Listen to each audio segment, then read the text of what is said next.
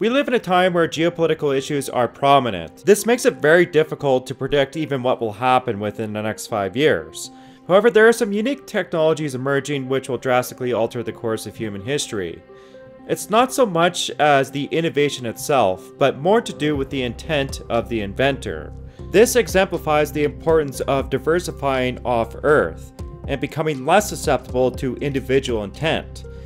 Ultimately, the technologies we cover in this video will completely change our lives, and expansion is absolutely imperative to ensure our survival. One of the most important technologies which could be invented in our lifetimes is an atomic 3D printer. SLM, FDM, DLP are many forms of 3D printing. It is true that we can manipulate atoms at the individual level, but the ultimate solution is to develop a machine which can select atoms and print them on a very large scale. If achieved, this would enable a whole new world of nanorobotics, electronics, and sensors. Super alloys would also be created, which in turn could create space elevators and even megastructures. For now, this remains science fiction. Conversely, this also could be a very big trigger for an entire new age of innovation. A new type of robot could very well be one of the weirdest inventions of all. Most of the creations we have seen so far are basic constructs which utilize cells for muscular control. These clumps of frog cells were designed by an advanced algorithm, and at this point, they can clump together, collect materials, and even replicate. In the future, they could potentially repair structures or even deliver drugs. Beyond that, they might be able to construct very advanced robots, maybe humanoid form. Once again, this kind of technology would be highly dependent on artificial intelligence, which brings us to the next position. There was a time where many questioned if we can even get to a level where AI understands emotions or even their own behavior.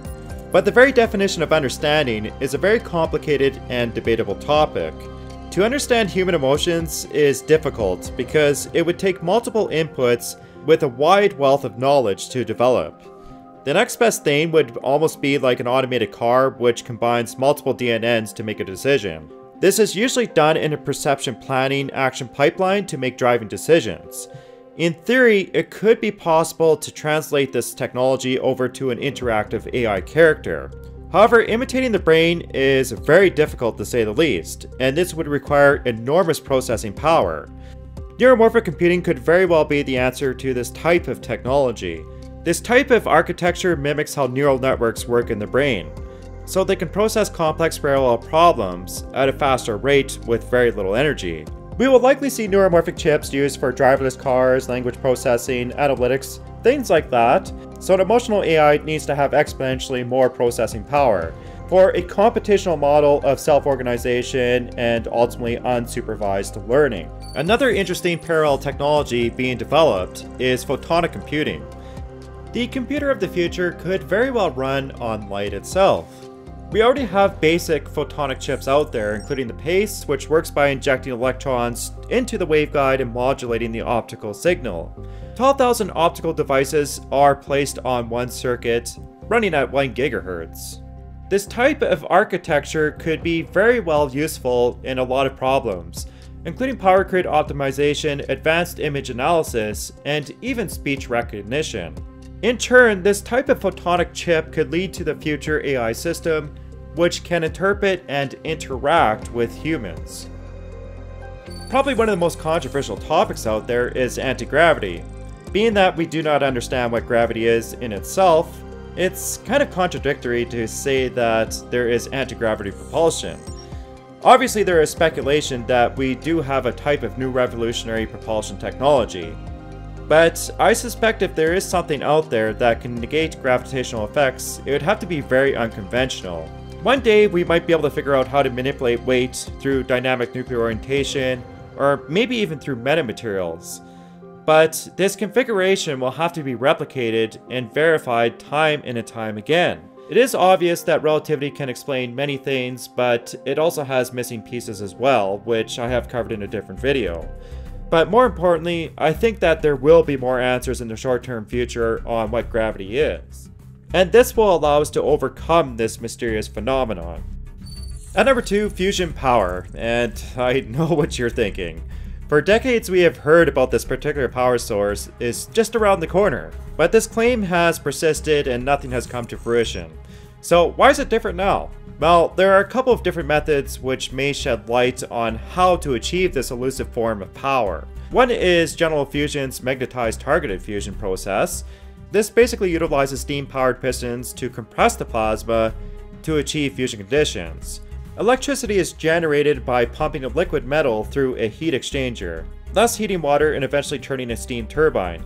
This particular project should be completed within the next couple of years, so we will find out if it works. Helion and TAE are also working on field reverse configuration, which kind of works like an engine. These systems work in pulses, and plasma is compressed to a center point. Once the plasma expands, it pushes back on the magnetic field, thus producing a current and direct electricity. So this type of system doesn't need any conversion at all, which is very interesting. Now, there are some advances in artificial intelligence for controlling magnetic fields in tokamak reactors, which could also be the missing key. Ultimately, there is stuff happening way beyond ITER, so there is hope for fusion power, and there will be answers within the next couple of years. At number 1, artificial reality. Could the Matrix become real? It's hard to say, but there is a huge drive towards creating a fully immersive virtual reality. Technologies such as OLEDs, ray tracing, and even micropolygons give impressive visuals, but a full immersion would require haptic feedback, meaning that you'd be able to feel or touch objects in the virtual world. Microscopic actuators can be the answer to this problem, but in theory you would need thousands of these things across your body, which would be very expensive. Another solution, and maybe the most obvious one, is to directly link to the brain.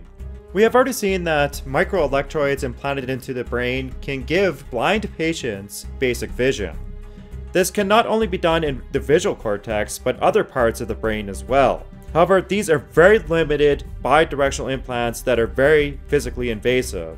The future brain interface would likely have to fire neurons through a remote magnetic system which can adapt to the physiology of the user.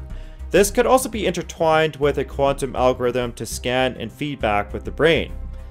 So, can the Matrix eventually become real? Well, absolutely, but it will take great strides in computing, along with a few breakthroughs in magnetics. But more importantly, I would like to know what you think about all these different types of technologies. So please leave a comment, like the video if you enjoyed it, and make sure to subscribe to my channel.